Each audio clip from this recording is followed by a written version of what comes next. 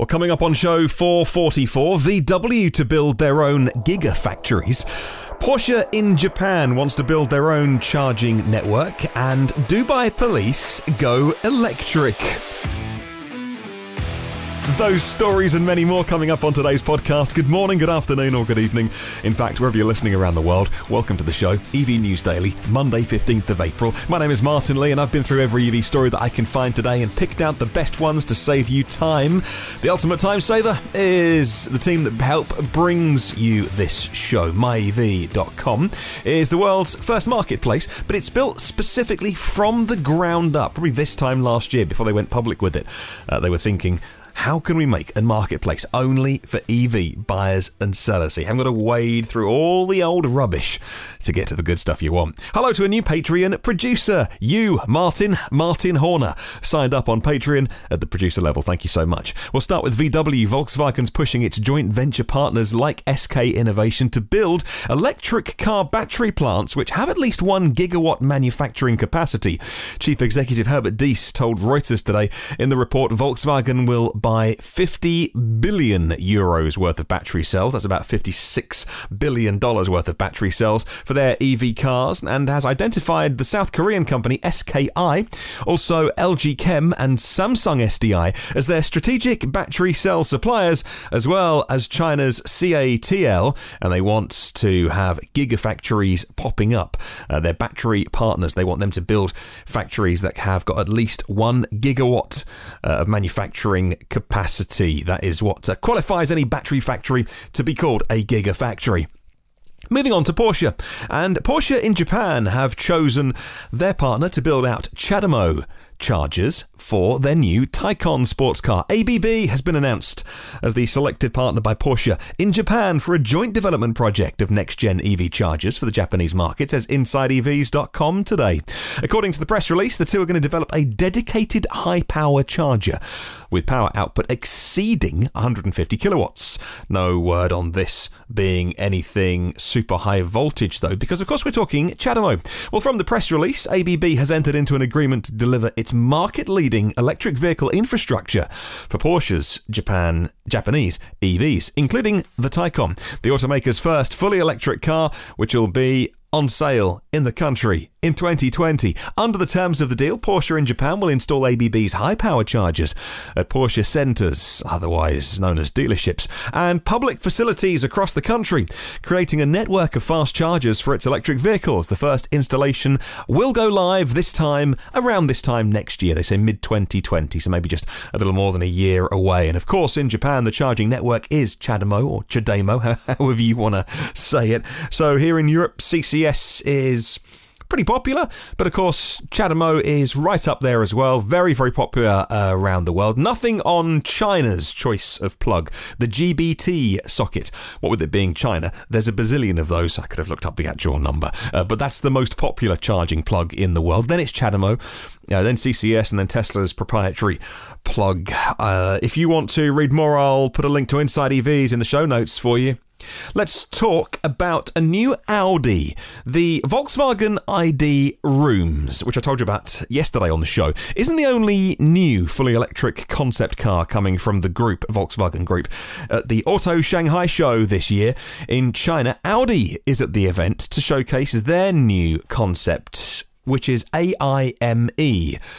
Do I pronounce it AIME, or AME? AI, Artificial Intelligence, ME. As in, for me, standing out as a futuristic shape and style. It's like an A2 sort of, like an Audi A2 size. The new show car carrying the 4 rings on the front of it takes the shape of the current compact zero-emissions hatchback developed primarily for city use. Like the VW ID platform. So it's taken that, says Adrian Padenot for Motor1.com. The equivalent production version, when it goes on sale, is, they think, the use case for a small city car like this, doing between 12 and 43 miles an hour. That's 20 to 70 kilometers an hour over short distances. So with that in mind, the AIM was conceived with a simple hardware configuration with a 65 kilowatt-hour battery pack for city use. The actual range isn't specified, and like I said to you on the show yesterday, it's a concept car. So design style-wise, it's very futuristic. None of the paraphernalia that you have to have on cars, which designers hate. Wing mirrors, door handles, things like that. It's proper concept car territory. This rear suicide doors, no B-pillar, intricate LED headlights and tail lights just for the sake of having intricate LEDs, because it's a concept car. Real plants inside the minimalistic cabin, they say is the first in an automobile, according to Audi. Not that it comes as a big surprise, but the AIM has been envisioned with a highly advanced autonomous driving system doing level 4 technology. And of course you can say that it's a concept car. I could say that I'm going to unveil a concept car with level 5 autonomy. In fact, level 6. I've invented level 6 just now. This is where you get in the car and it just reads your mind about where you want to go. You haven't even got to push a button and it will take you there. I will invent level 7 tomorrow. There's only level 5. There's only 5 levels, by the way, in case that terrible joke was lost on you. It wasn't funny, by the way. Police in Dubai are going green with their new eco-friendly fleet of electric patrol cars. That's a bit of a slip to make, isn't it? I could edit it out, but you know that this is all in one take.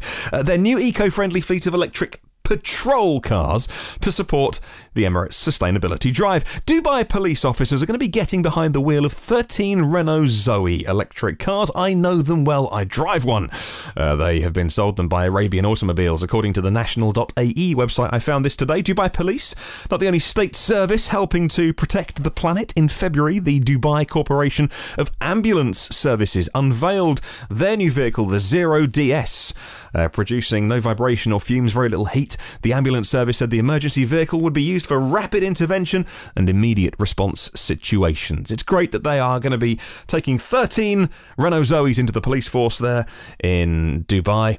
I would just say, don't use them for high-speed chasing. I mean, look, I love the car I drive, but, 0 to 60 in about... whenever it feels like it, seconds. It's not a performance car. This will be good for, poodling around town, doing your jobs, doing your errands if you are Mr. Dubai policeman or policewoman. It won't be, for a hot pursuit. Let's talk about Tesla delivering the $35,000 Model 3. They've only gone and done it. Many people thought the day would never happen when they would even announce the $35,000 Model 3, let alone, when they did announce it, actually shipping them to people. But there's a twist in the tale, as always. It's Tesla. It can never be too simple. Tesla started deliveries of the long-promised Model 3. Some customers have indeed paid $35,000, and they are getting a Model 3 for that. Take off any incentives that are applicable to them. The delivery of the vehicle will be short-lived, though, says Fred at Electrek today. After Tesla announced it's moving away from the $35,000 Model 3 last week, the automaker confirmed it would start deliveries this weekend. But what the cars are, actually, is they are standard range plus cars, and they are battery locked to a lower level. So several buyers have reached out to Electrek to confirm that they have now taken delivery of their standard range Model 3, which is in fact a standard range plus Model 3, but the battery's locked down. The vehicle is pretty much identical to the standard range plus. If you paid your $35,000, you've actually got a slightly better car because you get all the bits that come with the standard range plus, the partial premium interior. The Tesla standard range cars, if you want to call them that, have been software locked though. The battery pack is at 90% of capacity. It's disabled features like the onboard music streaming, the navigation with live traffic, the heated seats. Although the thing is though, if you get a bigger battery that is then software locked to 90%, you can of course charge it all the way to 100, which is not actual 100, but it's the 100 that you see on the screen, and it will charge quicker to 100 because it's not really going to 100. And of course in the future, I'm sure Tesla will happily take some money out of your pocket to then upgrade that battery pack to its actual sized software unlock it. So if you know anyone who's got their $35,000 Model 3, congratulate them. They got a fabulous car for the $35,000 as promised. The cars, of course, no longer on the website. There are now only 3 cars for the Model 3 at least to order. It's the Standard Range Plus, and then the dual motor car and the performance car. It's super simple now to order a Model 3 because you have got a choice of too much, just 3 to pick from. And of course, if you go performance, then you get all the other performance-y bits thrown in as well. Oh, and I should add, by the way, we mentioned this when the news was first announced, but always worth another mention. If you do go onto the configurator now and have a look at a Tesla Model 3, the price that you see now includes, let me get this right, autopilot. They're calling it autopilot. So the price you see, autopilot's bundled in. It is the full self-driving, which you then pay an extra $5,000 for, and that gives you, I haven't got the website open in front of me, so I'm doing this from the top of my mind, and I'm no Tesla fanboy, but I think that gives you Summon, it gives you Auto Park, it gives you Nav on autopilot, which is things like lane change without you having to initiate the move. I'm sure somebody will correct me if I've got that wrong. I'm a Tesla expert. Let's talk about pure electric vehicles entering a golden phase at the moment. A series of new reports from ID Tech X Research says the electric vehicles that are on sale now have officially entered the fastest phase of growth ever. While good news, it's not too unexpected. Rapid improvements in technology have really expanded the electric vehicle market, this report says. Battery costs have dropped whilst their range and efficiency have increased. At the same time, governments around the world are embracing policies that emphasise zero carbon emissions transport. One of the studies by the independent market research company examines the rise of electric buses around the globe. I'm going to put a link to that in the show notes if you want to read more, because I could go super deep on this, but I won't. Couple more stories. Elon Musk says Tesla is vastly ahead of anyone else when it comes to self-driving. Well, Tesla is less than 2 years away from full self-driving, Elon said in an interview over the weekend with the MIT researcher Lex Fridman. And he said Tesla was far ahead of other companies working on self-driving technology, according to Ars Technica today. Well, Musk told Fridman that Tesla customers would need to keep their hands on the wheel for at least 6 months or something like that. That's the quote, 6 months or something like that. But he predicted that soon, maybe even towards the end of this year, I'd be shocked, he says, if it's not next year at the latest. Tesla's self-driving technology will become so good that having a human intervene will then decrease the safety factor. It's interesting because the bull argument for Tesla, those that want to see the company do really well, say that because they've got the biggest fleet of cars on the road, every Tesla sold, feeding back data to the neural network to build a better system. Whereas the bear argument says that Tesla didn't sell too many vehicles in Q1. They would say that it sold half as many S's and X's as they should have done. And so what they're doing is diverting the attention to something else, which is self-driving. So they're making, Elon's tweeting about the camera last week that faces the cabin, talking about, leasing came from nowhere. And many people think that the leasing announcement is, because it's not the cheapest lease deal to do, that the leasing announcement was more about the announcement that came with it, which is they're not making the cars available for sale at the end of the lease. They're taking the Model 3s back for the Tesla network, the fleet of ride-hailing, self-driving cars. So the focus over the last couple of weeks has really been about their self-driving technology. And so that's the counter-argument. And of course, it's always good to present both arguments and then give everybody all the facts, and you can make your mind up. You can probably guess I will always err on the side of the electric vehicle manufacturer, whoever that manufacturer is, just because I'm such a big darn fan of EVs. Let's finish off with a very expensive EV. British car maker Lotus is set to pull the wraps off a £1 million plus pure electric hypercar at the Shanghai Motor Show today, says the Sunday Times Driving website. The low-volume sports car is going to cost £1 million plus. It's pure electric, and it's going to sit at the very top of Lotus's family tree and go up against extreme supercars, the likes of Aston Martin and McLaren. The car would be fitted with an electric motor and battery technology developed in partnership with Williams F1 team's Advanced Engineering Division.